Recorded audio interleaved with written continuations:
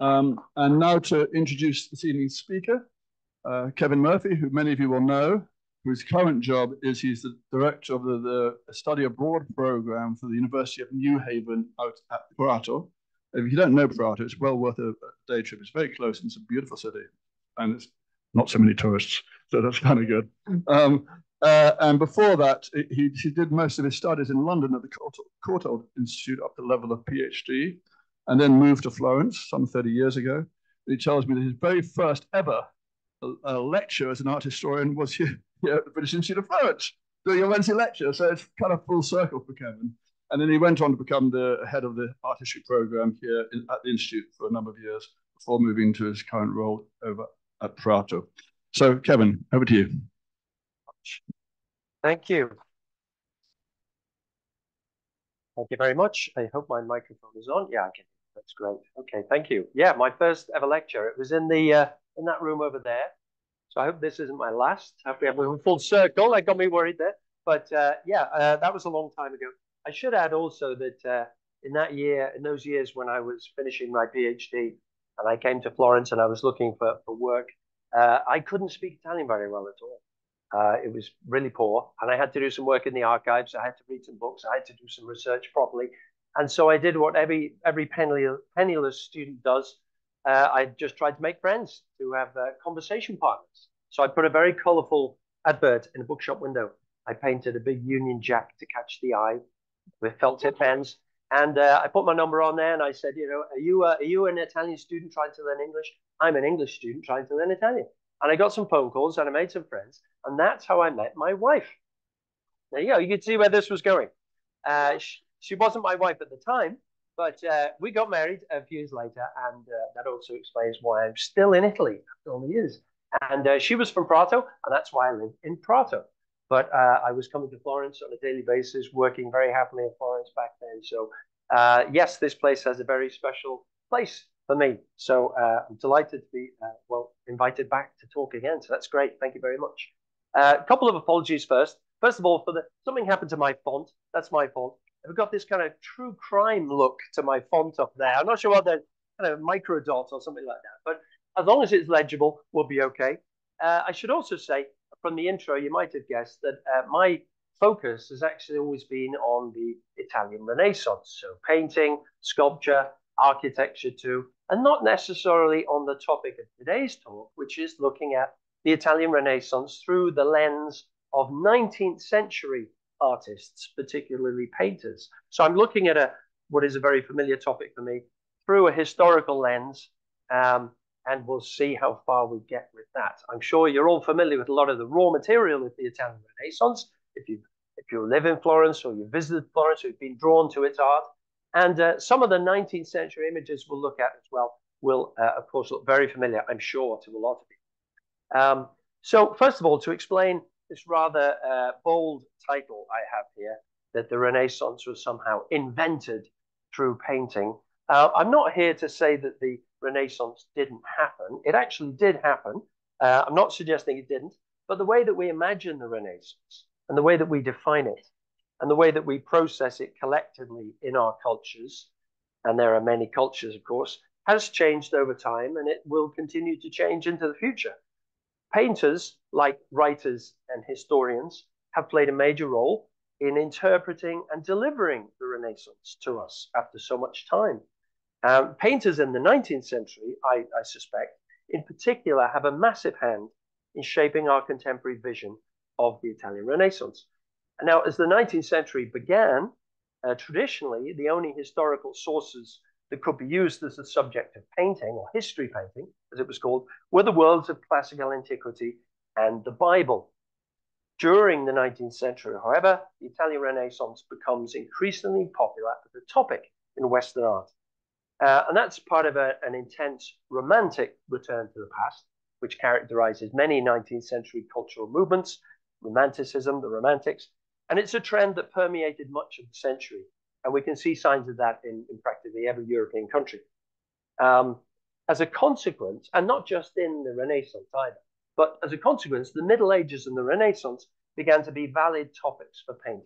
We see that begin in the 19th century, and Towards the end of the 19th century, that ceases to be the case. So something happens to stimulate this growth of topic, and then something happens towards the end where it just sort of peters out to a certain extent. Remember, the 19th century was the century of Jacob Burckhardt and many other historians who battled among themselves to define the Renaissance.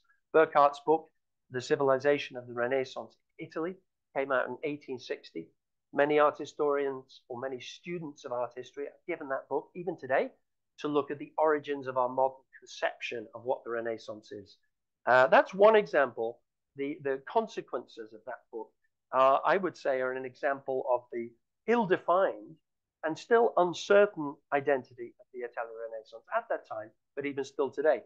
Just look at, for example, at the way that some historians would prefer not even to use the word Renaissance, but would rather say early modern.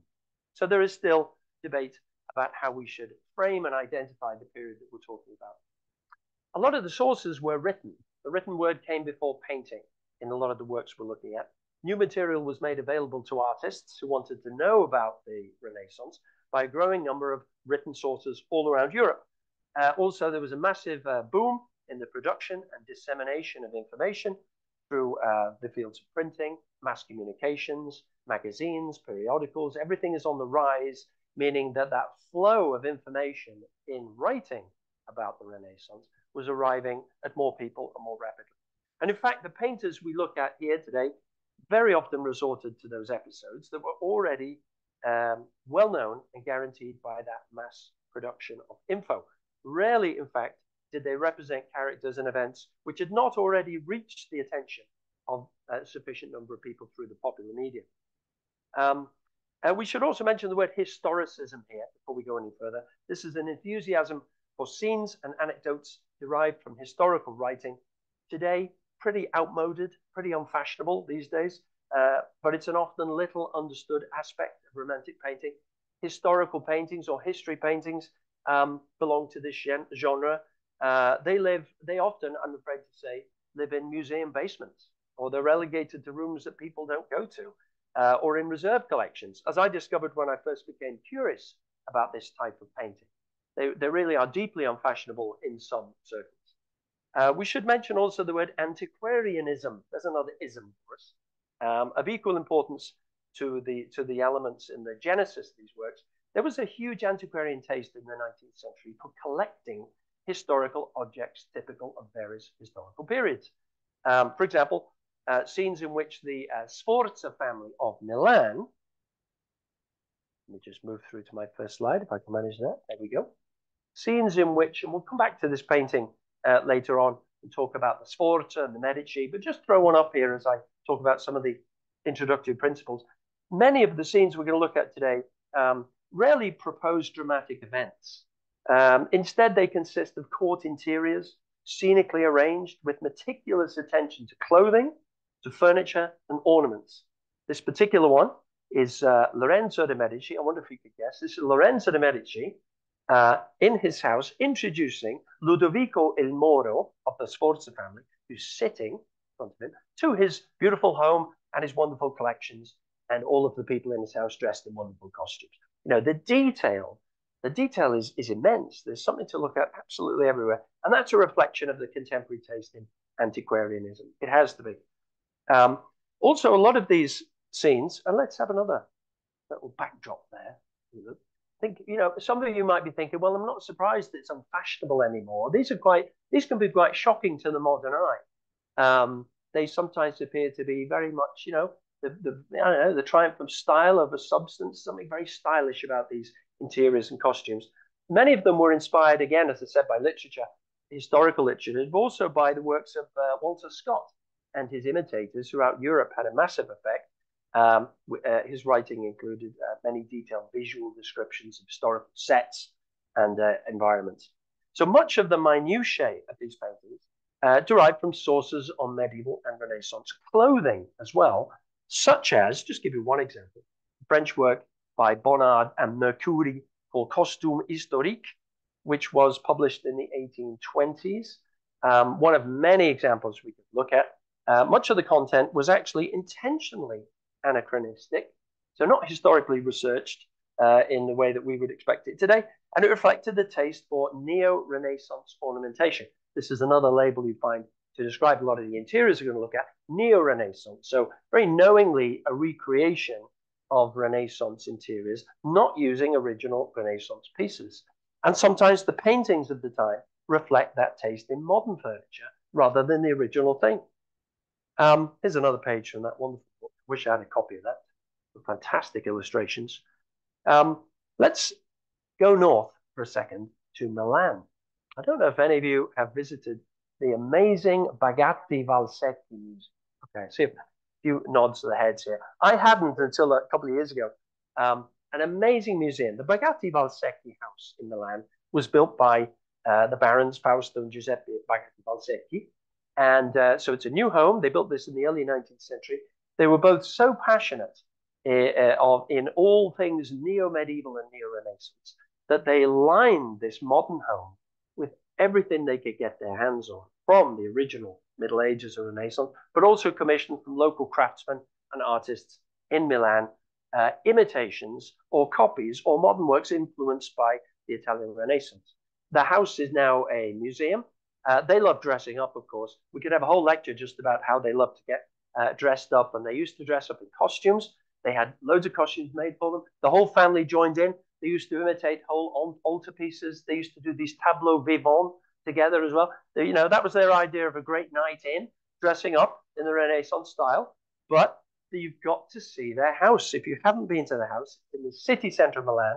It's in the fashion district, and it is just amazing. Let's have a look at a few of these rooms. Stunning rooms. It reminds me a little bit of the Palazzo Davanzati across the river here in Florence. But this was done, of course, much more recently and richly, wall to wall, horror vacui. Absolutely. There's not a bare inch of bare space from the floor to the ceiling. Everything is beautifully dripping. Again, it may not be our taste today, but it also reflects what we might call in the United Kingdom the Victorian taste for, fullness, busyness, clutter, which is a loaded term, of course, but very, very full. This is one of the living rooms in the Bagatti Valsecchi. Last time I visited, they were using it for a fashion show as well. So they had modern costumes on display in these old rooms, which is great. Here's one of the bedrooms. Here we have some original Renaissance artworks hanging on the walls, but much of it is neo-Renaissance and beautifully put together. Here's another view of what I think was a kitchen, maybe originally. Extraordinary stuff with fireplaces too. And can anybody guess what this room is? What is that thing in the middle of the room? No prizes for guessing what it is, but I wonder if you could guess. That's actually a shower, made of a white marble. And you stand inside it, and there's taps and there's a hose on the top. Amazing stuff. So this is the bathroom.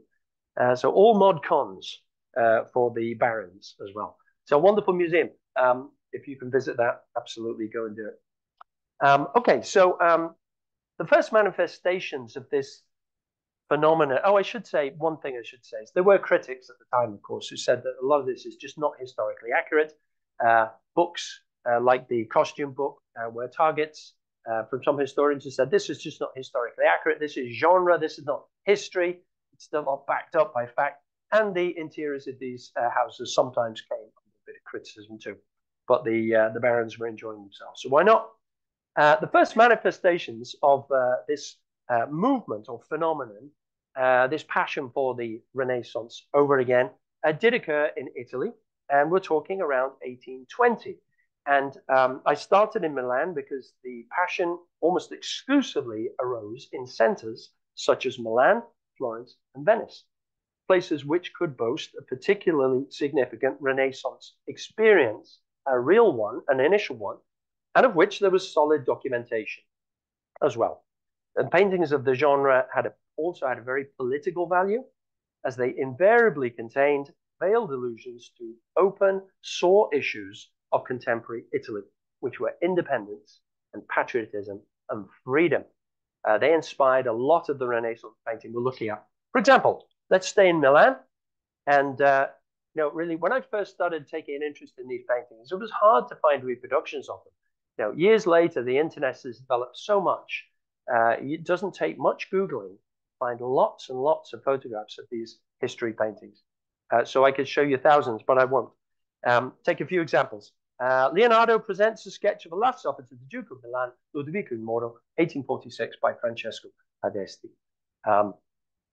So in Milan, the painters celebrated the exploits of the Visconti and the Sforza, the ruling families that were the subjects of most of these paintings. They were almost all created and exhibited in the circles of the Brera Academy, almost all commissioned and owned by the Lombard middle class and upper bourgeoisie. So there's nothing revolutionary about this painting. It's very much of the institution and supporting a vision of the institution. One of the most famous pairings you find in this painting, most common one, is this relationship between Leonardo and the Duke Ludovico il Moro. They keep cropping up together in these paintings. Leonardo has either come to Ludovico and showing him a drawing or a sketch, or as we'll see in a moment, the Duke actually goes to the studio or church where Leonardo's working, and Leonardo actually shows him something. But they're always very closely related as a couple in this agency between the two. This was stimulated partly, of course, by the strong attraction of Leonardo da Vinci in the 19th century. He was already starting to be seen as a modern man. This was also a result of the massive boost in printing and circulation and facsimiles of a lot of his drawings and works, which had never been circulated before. But what the artists were really interested in, primarily, was celebrating the cultural goals of Lombardy and the whole region. Because remember, these were artists sponsored by the institution. And in I'll give you another example. How about this one? I promised you that sometimes Ludovico got up out of his chair and went to Leonardo. Now here he is. Look at this one. People depict the relationship between the two in very different ways. These form part of a very familiar artist and protector model, which is not unique to the 19th century. You know, the benevolent, understanding, cultured benefactor who realizes the genius of his artist or her artist. And there we have Leonardo as well, explaining to the Duke, you know, Leonardo in this painting actually higher than the Duke, which I think is very significant as well. That's very unusual when we normally would see in a courtly situation, the lessers stand and the, you know, the superiors are sitting. But here we have great accolade, you know, great treatment for Leonardo, who's actually on a higher step as well. So the Duke subordinating himself to the genius of the artist. You know, what artist would not paint something like that? It's obviously in favor of the artists themselves as well. You can see how these kinds of paintings actually promote the status of the artist who painted them themselves, perhaps dreaming of a similar relationship with his own patrons, if only. But then some artists did it a bit differently. Here's a really tawdry reproduction. I must apologize, but it's very hard to find some of the originals. Some are lost, some just can't get good copies of them. Gonin's original painting was of Ludovico Moro, Leonardo da Vinci. Now we're still in the refectory where the Last Supper was. You remember, you could see it here at the top right, just out of shot. But here we have it now. It's over on the left up here. It's hardly featured at all. Now we're focusing on the relationship between Leonardo and the Duke. But Leonardo here is depicted as a well, you know, the Duke is no longer a deferential and friendly patron, I think, in awe of Leonardo. Here we've got Leonardo as an obsequious member of the court, bowing, doing a bit of bowing and scraping as he goes towards the Duke. So a very different relationship. And maybe that's because Gonin was more closely connected with Piemonte, where the House of Savoy was more, had a current and contemporary system of hierarchy and courtly behavior, which maybe fueled Gonin's ideas rather than 19th century Milan. Anyway, staying with Milan, a clear intention of these works was to remind Italians that Milan aspired to propose itself as an epicenter of national pride. Here's another example. Go back to one that we started with, the court of Ludovico Moro. It could do so. Milan could propose itself as an epicenter of national pride because it had already been a prestigious place for the Renaissance civilization. And you can start doing who's who. I think all of these paintings, everybody's been identified. We've got Leonardo over on the right. We probably have Bramante, who's the figure in the green, slightly to left. We probably have, you know, there are identified figures throughout the court. These are well-known members of the Milanese court. The desire at the time was for independence from the Austrian yoke. That was the main motivation underlying this genre of paintings.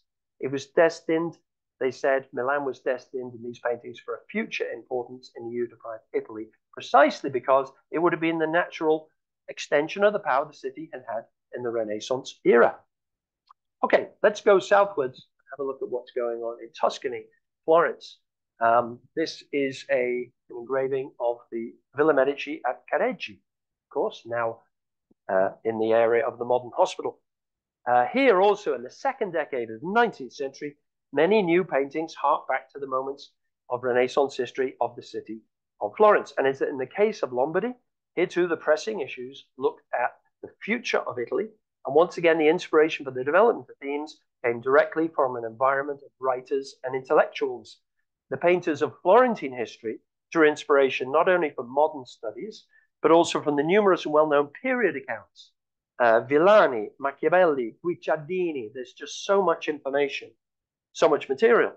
Furthermore, thanks to the success of many foreign authors who were interested in Florence, as opposed to Milan, there's greater interest in Florence. So we've got Roscoe, Musset, Dumas, Balzac, countless events and characters from the city's history were accessible to a good number of foreign artists and patrons, not just Italians. So Lombards painted Renaissance Milan, but the whole world painted Renaissance Florence. I should say the Western world.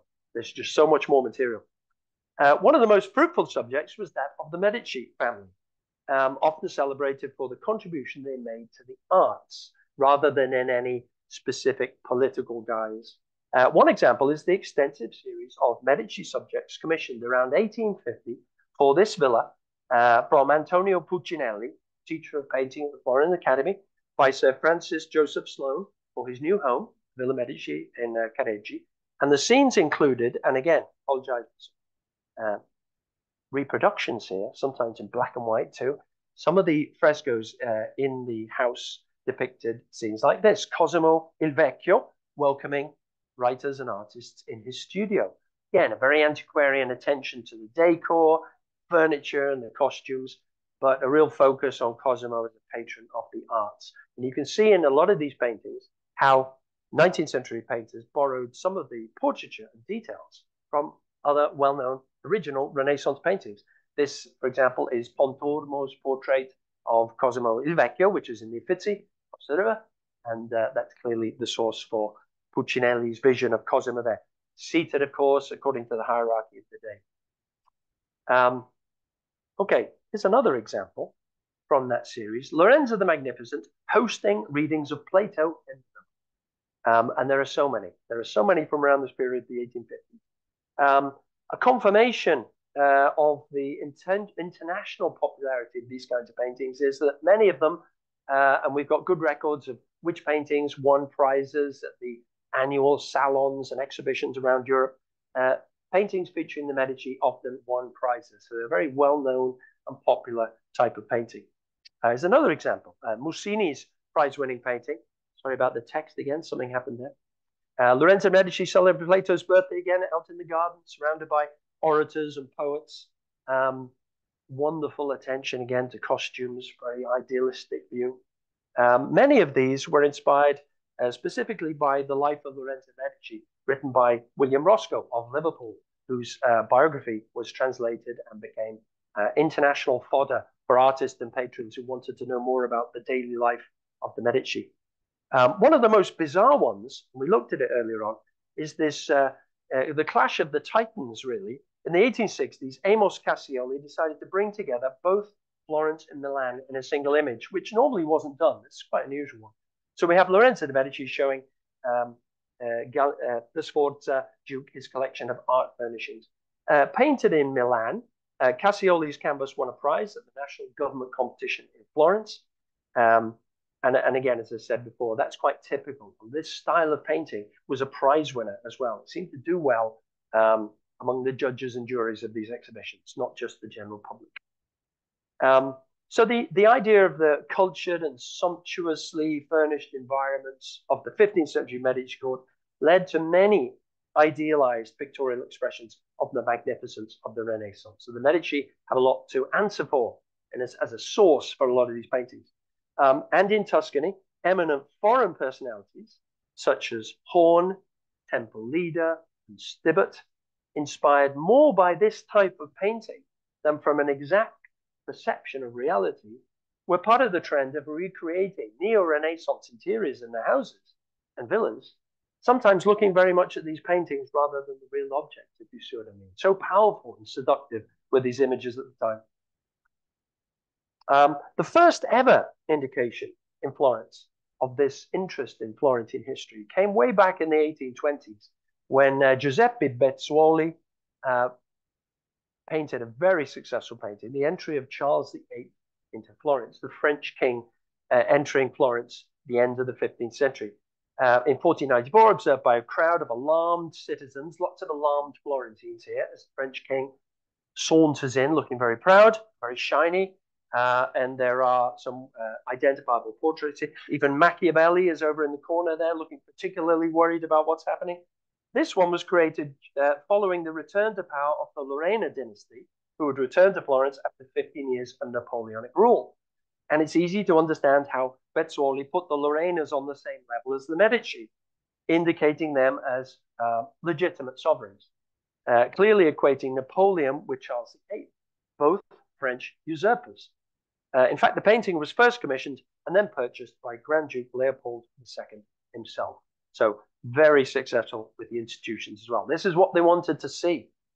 One of the themes implied in Bezzuoli's canvas, namely political legitimacy of the Medici. So let's say that again, political legitimacy of the Medici. It's, however, found in a very relatively small number of paintings. It's very hard to find these in the course of the century. We're more likely to find, as we've seen already, celebrations of the Medici as cultural champions, but not legitimate political rulers. Let's take, for example, back at the Villa Medici in Careggi, there's a fresco by George Frederick Watts called The Doctor's Punishment, which relates the punishment meted out to Lorenzo de' Medici's doctor after he failed to keep Lorenzo alive. So they killed him.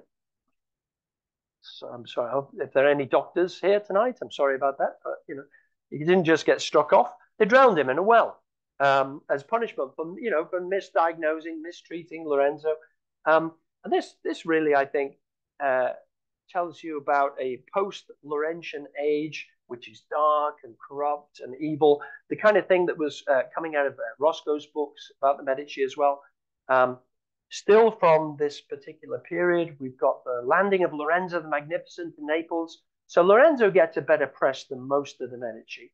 But after Lorenzo's epoch, we don't get much celebration of any political legitimacy at all. The landing of Lorenzo the Magnificent in Naples is taken from Machiavelli's Florentine Histories, responds to the same laudatory theme. Grand Duke Leopold I, always eager to see himself associated with the pre-1494 family of the Medici, purchased it in 1855. So that goes into the collection as well. Boom, in it goes. Some pictorial representations of the Pazzi conspiracy, and I bet some of you are thinking, well, there must be some great pictures of the Pazzi conspiracy, all that blood, knives, the church, what a great setting. You couldn't have written it. Well, some pictorial representations of the Pazzi conspiracy went so far as to depict Lorenzo in a heroic light, bravely struggling with his failed assassins in the cathedral. Not sure if that actually happened, but we have Lorenzo wrestling in a few images. But most are simply bent on showing a good fight in a dramatic setting. And there's a few good examples. And the one on the right there, just a reminder that small books, cheap pamphlets, illustrated histories became very popular. These were mass produced, and there's a little glimpse of that genre of visual communication there as well. But the relative scarcity of works portraying a member of the Medici family as an ideal ruler rather than an ideal patron suggests how 19th century patrons and artists generally preferred to overlook the despotic connotations of Medician authority. The more sympathetic vision of the Medici, promoted by Roscoe, had given way during the 19th century to writers with a more Republican bent, like Sismondi, who in successful works told the story of harsh political oppression. Even Bezzuoli, in his very successful image of Charles VIII, entering Florence, seems to realize that to stand on solid ideological ground, it was better to present the French king as an invader rather than directly placing the Medici family in a favorable light. And the paintings that address subsequent generations of the Medici, pretty negative. They focus a lot on an unequivocally negative aura. Lots of assassinations. That's great fodder for the 19th century painters. They're great fun. Assassinations of Duke Alessandro, various versions there for you. He's getting, it seems to have happened in many different ways. The family is associated here with oppression and intrigue.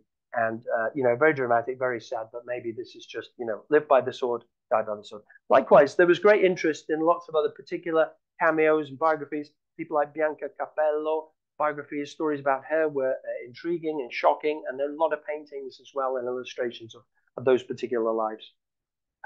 It was also possible for some painters to find the true political heroes in the Medici's opponents. So there are some frescoes and illustrations that shows members of the Pazzi family, the Strozzi family, Francesco Ferrucci, celebrated as defenders of freedom.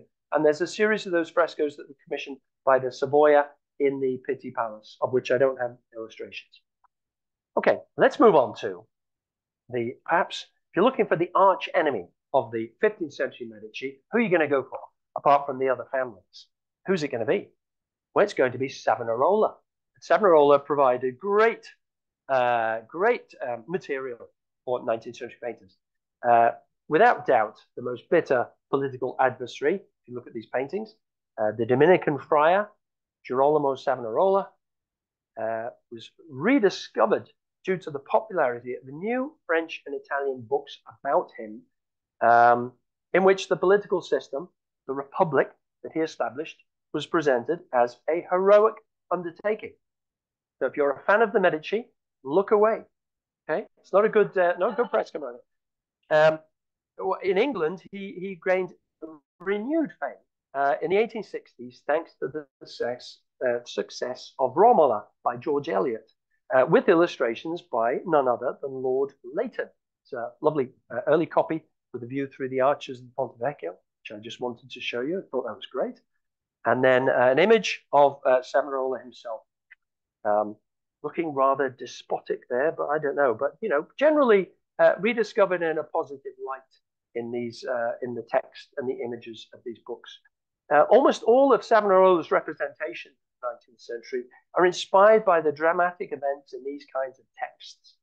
The preaching, the presence at Lorenzo de' Medici's deathbed, I've got a few of those coming up, his arrest, his imprisonment, and his subsequent death by execution. All such good material. One of the best examples, and we'll get there in a moment, but obviously it wasn't the first time that Savonarola had been depicted as a popular preacher. This is actually from Savonarola's time, a woodcut from the 15th century, showing how he filled the Duomo with some of his very popular sermons. Notice the little pole and sheet down the middle of the nave of the cathedral here. Men on one side, women on the other. And there he is, preaching away, flailing his hands. That gesture seems to crop up in many of these pictures. Not here to talk about gestures, but it's very familiar. You see it cropping up. Let's have a look at an example from the 19th century. A German painter who gave a Savonarola preaching against prodigality, denouncing frivolous possessions, activities. This is the preparation for the famous bonfire of the Vanities, which he organized in the Piazza della Signoria. Let's have a look at another one here. But by the way, again, in almost so many of these paintings, you look in the far right-hand corner, there's some very concerned Florentines. There always are in so many of these pictures. A group of people say, well, hang on a second. Where does this leave us? So there's kind of a little cliche, but you keep getting these, and there are many other elements we could look at too, but that's one of those staple ingredients. You might even spot, not sure if my mouse is visible here. No, but over on the right there, in that group of people, there are some faces actually drawn from famous Florentine portraits as well from the 15th century. So a mixture, sort of historical imagination and images from Renaissance paintings, which we could sit here and unpick, you know, over and over again with all of these paintings. According to tradition, oh, here's another one. There you go. Savonarola being arrested. See what a tragedy that was? Everybody weeping and trying to, you know, stay. And no, I've got to go. So off he walks. The guards waiting at the door. So it's a heroic surrender to the authorities as a martyr. Now, there's also a very famous 15th and later 16th century copy of the scene of Savonarola's execution, which is a genuine Renaissance painting. This is one version of it. And many of the engravings and paintings drew from that setting as well. There is got a lot of information about how he was taken to the scaffold and how he was burnt alive with two of his followers. So there's plenty of material for this, and you know, it really had long legs and traveled a lot. One of the most famous incidents of this relationship between Savonarola and Lorenzo de' Medici is, according to tradition, that Lorenzo deserved moral and political infamy for having refused, on the point of death, despite the pleading of Savonarola, to grant freedom to the people. You know, I will hear your confession if you grant freedom to the people of Florence. And he pointed outside the window, them out there. And Lorenzo refused. And if by doing so, Lorenzo shows an inflexible despotism in these paintings, here's another version. Lorenzo recoiling from the idea of giving, you know, sort of now turning around and, you know, a final benevolent moment of release to the people, you know, acknowledge your despotism. No. So if Lorenzo looks bad every time that this happens, Savonarola, on the other hand, when he refuses to sign a transcript of his confession extorted under torture, it reveals instead his heroic determination. So it's very much stacked in favor of Savonarola, a lot of these paintings. And there are lots of these paintings of Savonarola in prison refusing to play ball with the authorities. Towards the end of the century, Savonarola grew even more his stature grew even more due to the fact that in some cases he was considered as the direct precursor of Martin Luther, in turn ideally seen as the first victim of the post-reformist church. So here we have to take account also of a couple of other isms, well, at least one important ism of the 19th century, which is anti-clericalism as well, and anti-Catholicism in some countries, and that found literary and pictorial expression in characters such as Savonarola, in Venice, in characters like Paolo Sarpi and Galileo, who were also victims of Catholic dogmatism, according to many. By the way, what about Giordano Bruno? Don't have many images of Giordano Bruno, even though you think, well, why not? Surely that's good material along the same lines. But there's a relative absence to this. As far as I can see, it could be that we don't see lots of Giordano Bruno's suffering, maybe because in the 19th century there was a relative lack of studies and biographies about him. So that could just confirm the crucial role that texts play in giving painters and patrons something that they can work from and something that the public would recognize. If it's not a widely disseminated biography, the painting's not going to resonate. Okay, let's go up north again to Venice. One of my favorite painters, the great romantic 19th century painter Francesco Hayez, director of the Brera Academy, described by Mazzini as the head of the school of historical painting, and still today a very popular painter. A good dose of inspiration to Hayez and other Venetian painters was provided by the Renaissance history of Venice. No surprise there. Take this one, for example, Pietro Rossi taken prisoner by the Scaligeri. This is a bit of medieval Venetian history, but basically depicts a man heroically going, answering the call of the state to go to fight, despite the pleading of his wife, his children, who are crying, no, don't go, but he's a heroic man, he's going to go and do this. It's basically what the story is about here. It comes at a time when it was important to transmit, because of contemporary questions in northern Italy, patriotic feelings. So it's a very, very patriotic painting. That was the intention. Most of the paintings that have Venetian history as their subject focus, though, on the negative history, the negative myth, if you like, of the city of Venice as a place of oppression, of intrigue, and ruinous passions. So both Italians and foreigners continuously portrayed scenes and events popularized by writers such as Byron, which gave an image of Venice as a place of corruption and incurable cruelty.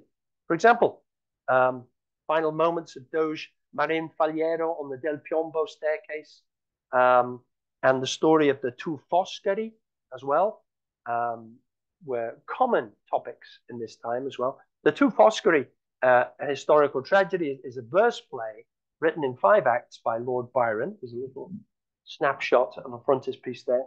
The plot set in Venice in the mid-15th century. It's loosely based on the true story of the downfall of one of the Doges, Francesco Foscari, and his son Jacopo.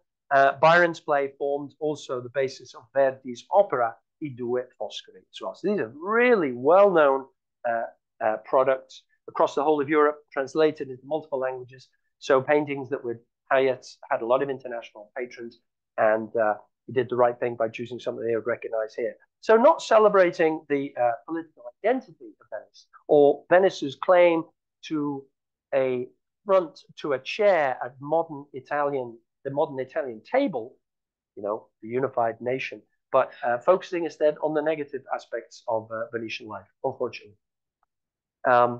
Okay, let's have a look at something else. Let's have a look at, well, it's kind of a halfway conclusion, if you like. We've seen that these representations of the Italian Renaissance were not born simply from the romantic desire to recreate with the imagination a lost age, but they were fueled by the desire to draw the line of demarcation between present and past. They were often used to propose a future based on idealized historical paradigms. It's not just nostalgia.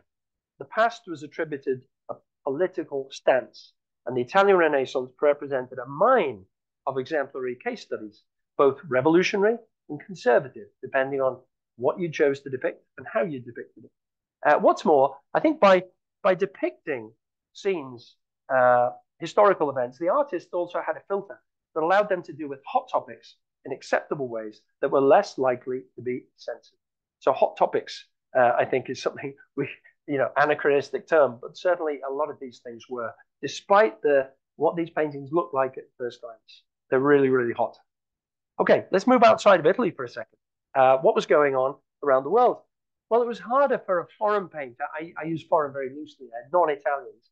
If non-Italians were painting for non-Italian publics, how much did non-Italians know about the intricacies of Italian history? How much did they care about the Italian fight for independence and freedom?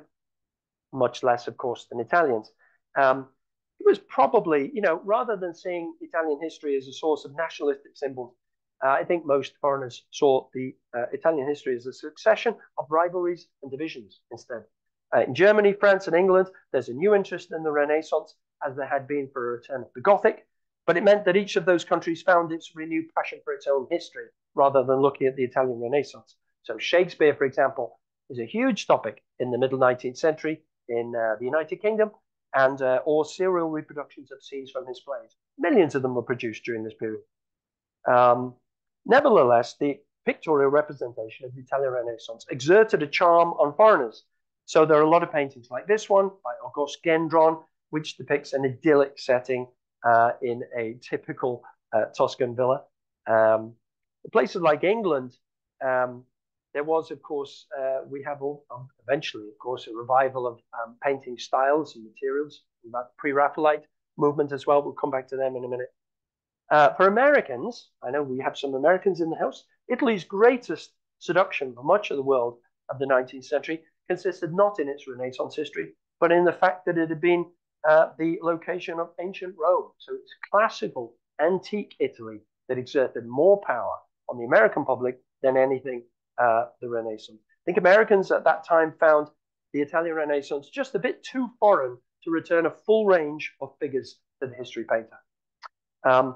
Illustrious men was a common theme throughout the whole of Europe. Famous men in settings like libraries or institutions or state buildings, and a lot of Italians popped up there too. Galileo, Machiavelli, Dante. But the most famous Renaissance figure I wonder if you can guess. What kind of person was most depicted over and over again by Italian and foreign painters alike? It was artists, Italian Renaissance artists. More quantitatively here than any other category we can find. A lot of the material comes from, obviously, Giorgio Vasari, his famous Lives of the Artists, published in the 1550s for the first time. But by the 19th century, there were lots of other alternative sources as well, giving artists all around the world and patrons access to some great stories. Now, I did a kind of a popularity poll for you, and I can announce the results. In at number three, I should say, I'm giving you the top three. In at number three, the artist seen as a precocious young man, giving proof of his extraordinary talent in front of other people who look just, or in awe. Like, wow, look at that. There's just thousands of these. One of the most famous and one of the most familiar to Italians, especially as well, is Sabatelli's image of Cimabue and Giotto, taken straight from Vasari. Cimabue is going down the street, spots this young, ragged shepherd boy who's doing such a great sketch on a rock with the stone of a sheep. He says, "Come with me, my boy, I'll make you famous," and the rest is history. Great story, but why is it a great story? It's because it's a paradigm of the typical pedagogical method of an institution such as the Academy, which is how art was taught and learned in the 19th century. This is a cry for the liberty and success of the Academy system. Give you another example. Let's go outside of Italy and go to London, where for many years, hanging at the top of the stairs of the National Gallery, I think it's in a different room now, there's this huge painting by Lord Leighton, got him back again, Cimabue's Celebrated Madonna. Actually has a very long time.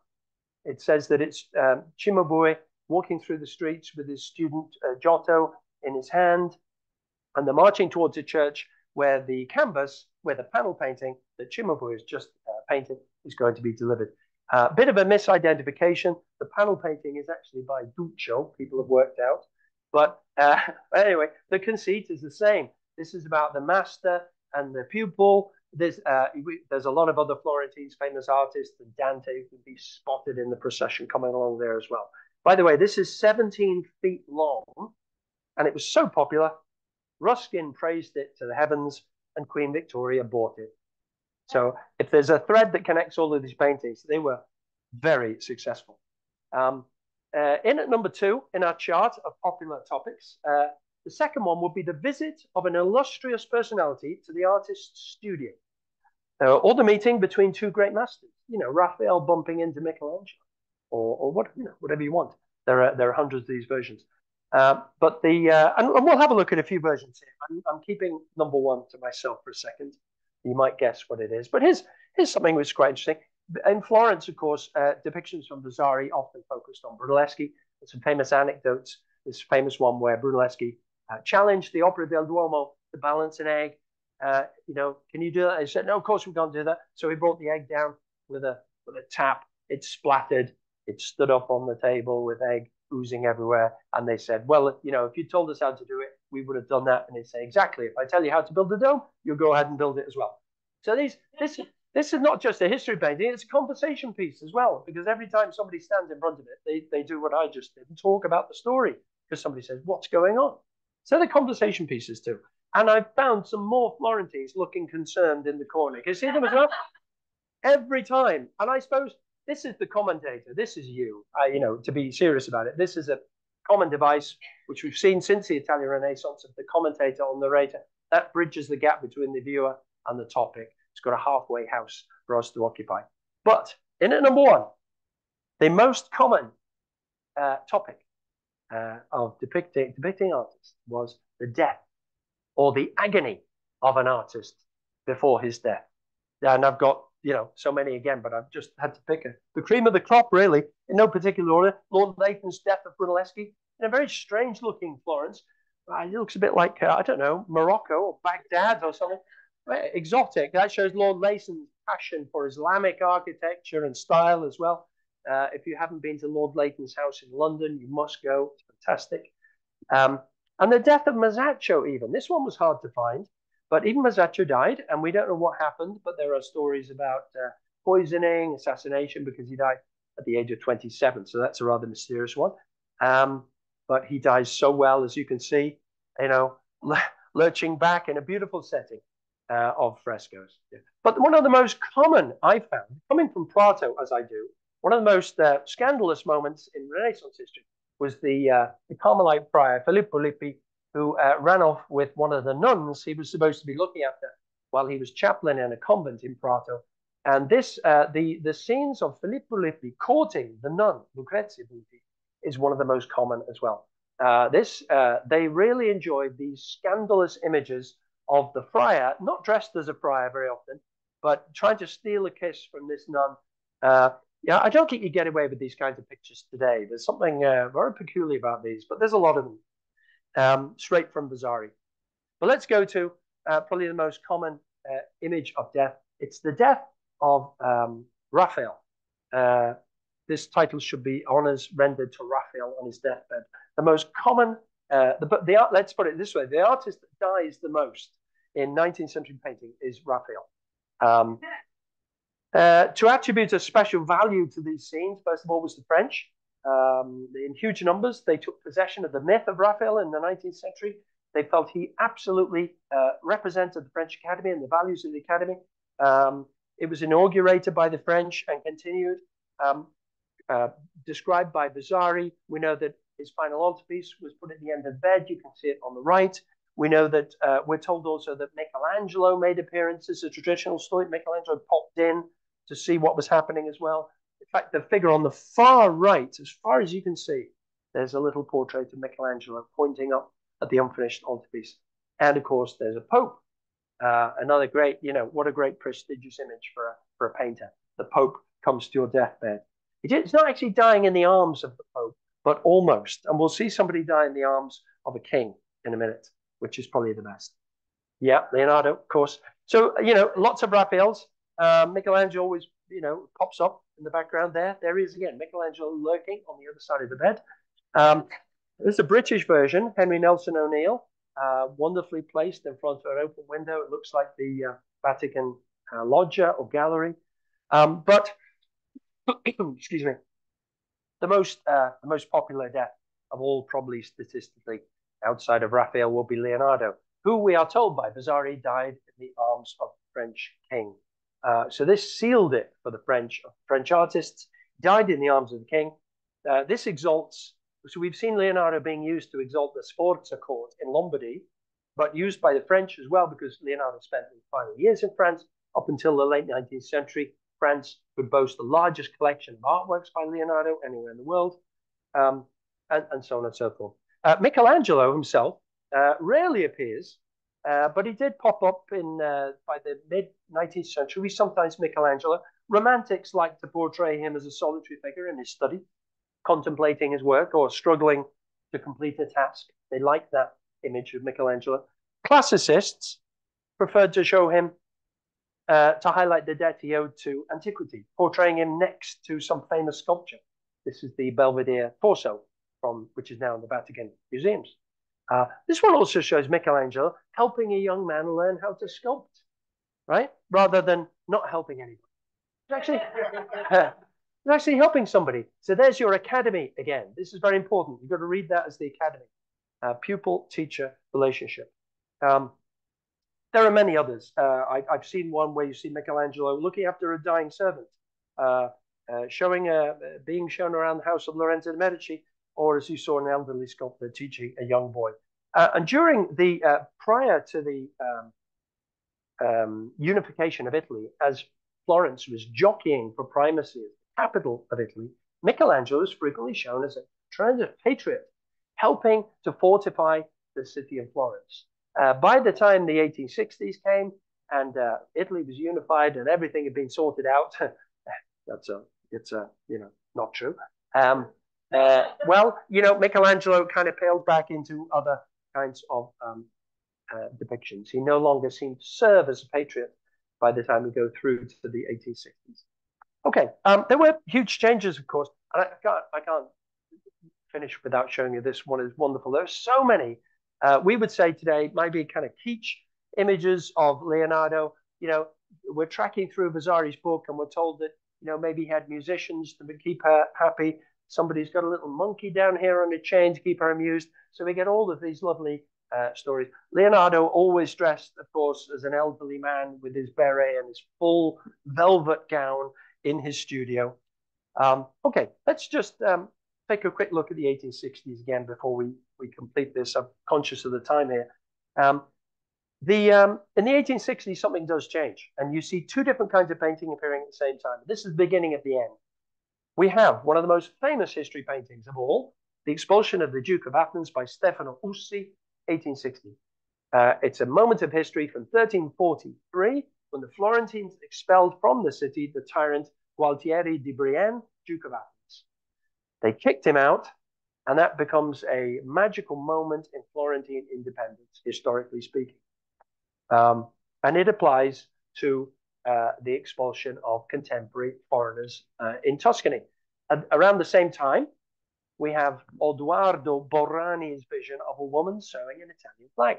Painted around the same time. This is just before the expulsion of the Lorena Habsburg family from Tuscany. These are two contemporary images, both drawn, one obviously, steeped in medieval history, hundreds of hours of research and meticulous antiquarianism going in here. But we have a very different approach by a realist, by a Macchiaioli. This is a very different approach with a very simple naturalistic image. The message is exactly the same. It's about liberty and freedom and independence. The acceptance of this new style of painting is part of the story of the end of the previous style of painting we're looking at so far, history painting. We must also recognize that there were plenty of artists in the 19th century who were passionate about using or reusing Renaissance style and techniques, not just the events of the Renaissance. So there are many of these movements throughout Europe. The Nazarenes are one of the most famous, formed in Germany, and they painted images like this, which followed not just the topics of original Italian Renaissance painting, but also the compositions, the paint, style, so much. These are 19th century paintings, but they clearly inspired, as the pre-Raphaelites were, by a lot of 15th century Quattrocento painting. The work of Fra Angelico, for example, comes to mind. One of the most famous productions of these neo-Renaissance products of the Nazarenes was Friedrich Overbeck's Italy and Germany from 1828, where he depicted Italy and Germany as two allegorical figures. Very much, again, if you look particularly at the backdrop, there's a recreation of Italian paintings themselves.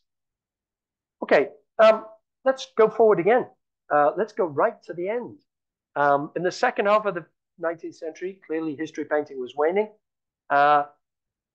Official competitions like the Prix de Rome were losing their status. The coveted prizes for history painting were meaning less. They were seeming rather anachronistic. Even artists who abandoned history painting, though, like the Impressionists, continued to receive stimuli for reproposing the imagery of the Italian Renaissance. And Manet's Les Déjeuners sous l'herbe is a great example of that.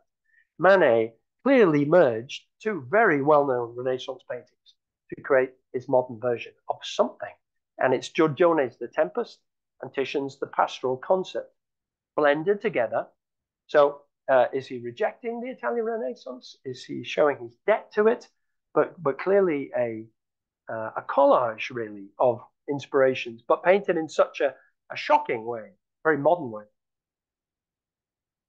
Here's another great example of that modernist debt to the Italian Renaissance in a deliberately provocative way. Manet's Olympia, clearly drawn from Titian's Venus of Urbino here in the Uffizi. And then one of the pictures you saw on the first slide there, Marcel Duchamp's L-H-O-O-Q, which I'm assured if you say that properly, pronouncing the French alphabet properly, it sounds like something like she has got a hot arse. There you go. I don't know. That's what some people who know French tell me. So it's a rude title, very rude. And there she is. And it's it's a very low quality postcard, kind of touristy thing you get outside the Louvre. And he's messed about with it. And he's done quite a few things with it. And he's stuck it together and written on it. And he's put in a little sort of, goatee beard and a little handlebar mustache, popular with the surrealists of the time as well. It's he wasn't the only artist who played around with the Mona Lisa. There are many others, Leger, Dali, Warhol, and it's a reminder of the process of commodification as well, which was popular at the time. But disfiguring a much loved image like this, a contemporary artist makes an anti-artistic gesture quite clearly. Modern painters revealing the same concerns that gave rise to many of the portraits we saw earlier. It's about professional identity, it's about status, and their modern artists' inescapable but unsustainable relationship with the great masters. We could also talk here about the way Duchamp hints at it here, the commodification of the Renaissance. Suddenly, in the end of the 19th century, we see Renaissance imagery and artwork deployed by advertisers as well to sell products. That would be a different topic altogether. So I hope what I've showed this evening is that it's wrong to believe that pictorial representations of the Renaissance in Italy were just narrative illustrations or always subordinate just to text. The images we've looked at today confirm what we already knew, that the 19th century vision of the Renaissance was plastic and malleable. It carries a lot of conflicting identities with it, merged, diverged, and blended as we go through the century. One could better speak maybe of renaissances in plural for the 19th century. You know, one 19th century Renaissance participates in great political debates about legitimacy, independence, nationalism, freedom. Another one was about religious and anti-clerical arguments. Another one appeared as evidence for arguing the status of artists. And we finished off with another one that seems to show how artists reject the Renaissance altogether, but can't escape from it altogether. Thank you very much. Thank you. Thank you very much, Kevin. There's some light. Yeah. And now we'll move, as always, to the question and answer phase. Rules are the same as always. If in the room you want to ask a question, make a comment, put your hand up, and I'll bring you the microphone so the people on the Zoom can hear you. And if you're on the Zoom, and you can put something in the comments, and I'll read it out on your behalf. Or if you're feeling bold, you can unmute, and we'll hear you in the room. So we'll start with the Zoomers. David Wilkins, love the connections being made to the Italian fight for independence. Penny Kobe, splendid talk, a very accomplished speaker. Would like to see more of him. There you go. I enjoyed, enjoyed the slides. And thank you very much. More fan mail pouring in on the chat. So anyone in the room got something they would like to contribute at this stage? There we go. One moment. Take the microphone across to Tom. Thanks. Very interesting. Thank you. Was this propaganda for the unification of Italy? And why did it not, if it's so, why did it not come from Italy? It seems to have come from other countries. Yeah, good question. I suppose a lot of it was politically inspired. I don't know about propaganda, but certainly if you look at who bought them, who commissioned them, you could say some of it's part of a propaganda. It's part of a campaign of imagery, and there was probably text as well promoting these same ideas. The commissions in Italy, I would say, could be interpreted as almost propaganda. Abroad, though, as I said, in most other countries, foreigners could not see these recreations of the Italian Renaissance as linked to contemporary Italian history. They saw it really as reminders of maybe their own history.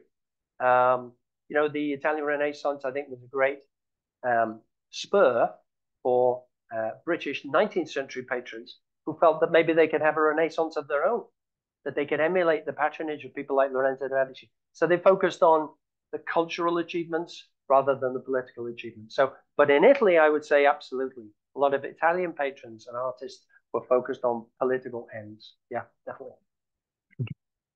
Oh, Duncan at the back then.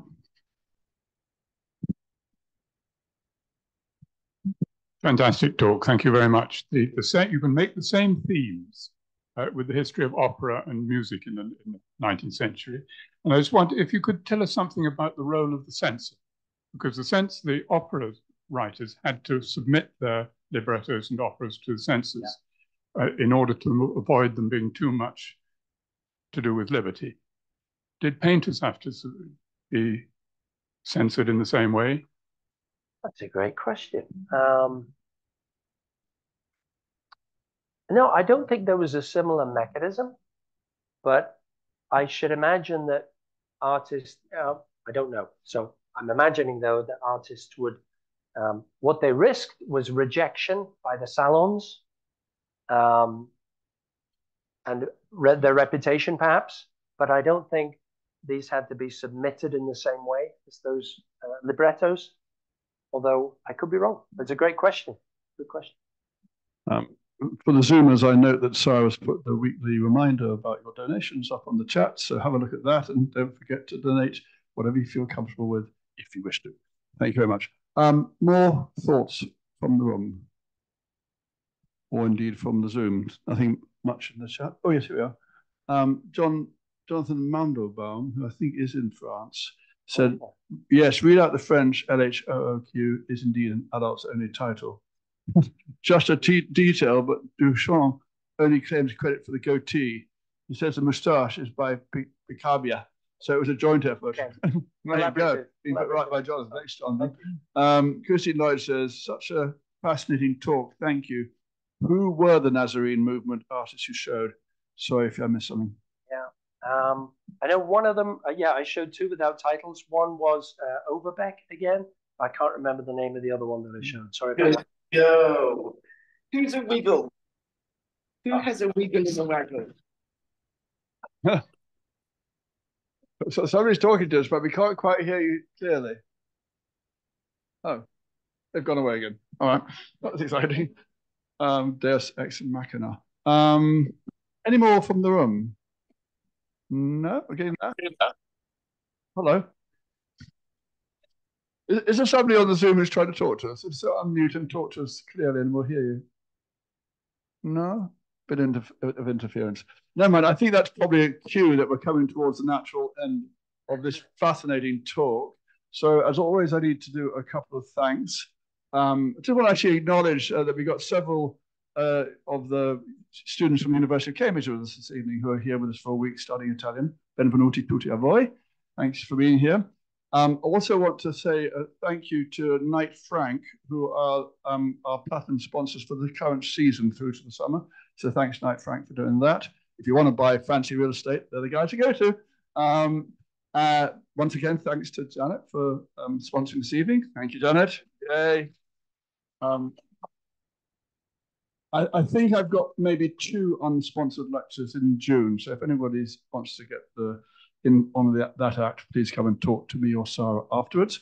In a moment, we're going to go through for the first session with our new wine partner for the spring-summer season, which is Rufino. And we'll be drinking one of their good red wines tonight. I can't remember quite what they've got prepared, but that's true in the other room in just one moment. But last but certainly not least, thanks so much to Kevin for a great talk. And I think you'll have to come back again in the autumn with all this fan mail. Thank you very much.